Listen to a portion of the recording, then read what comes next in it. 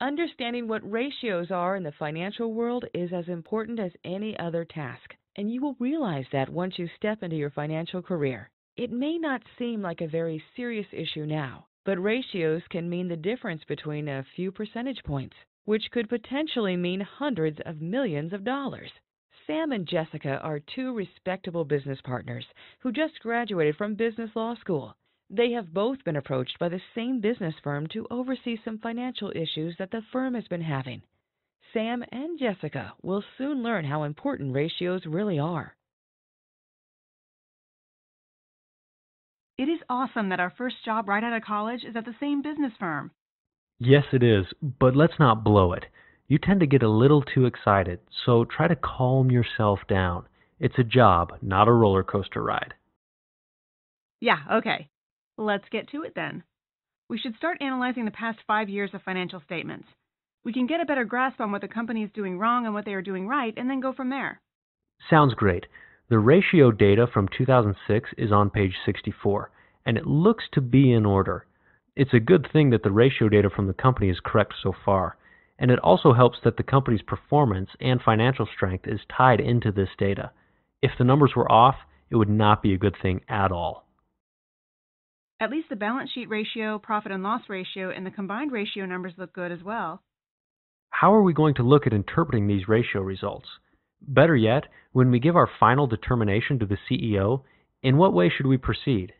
Well, he must know that one company will not be as valuable in one area as another. His company's dependability and performance is going to be based on the financial numbers that they've gained over the course of the fiscal year. True. Let's start by working up some numbers. You start with the current ratio, which is the current assets divided by the current liabilities. I know what to do. Remember, I graduated from the same business school you did. Really? I must have been sleeping for all those years.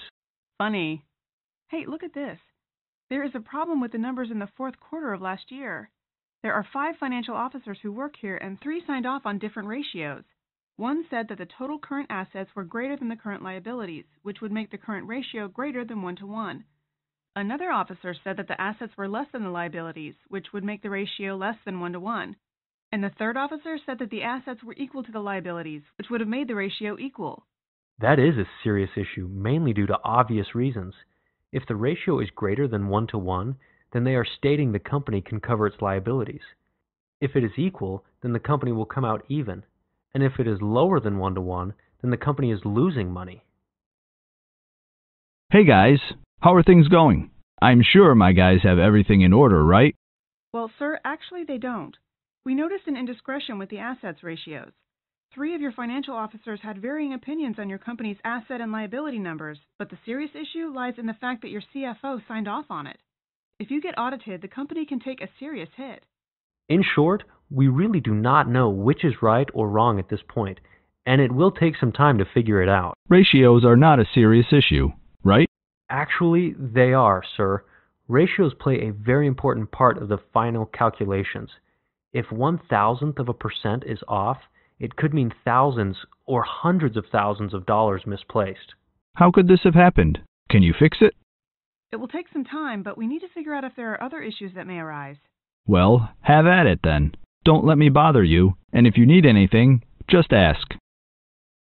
It looks like the company has never been below a 1-to-1 ratio, meaning they never really have been near bankruptcy. If my numbers are coming up correctly, last year they posted a 3-to-1 ratio, which means that they should be paying off their debts with no problem. How does their equity ratio look?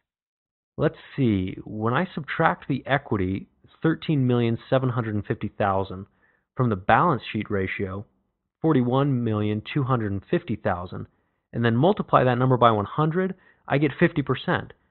So honestly, it looks pretty good. Let's make sure the CEO understands it all.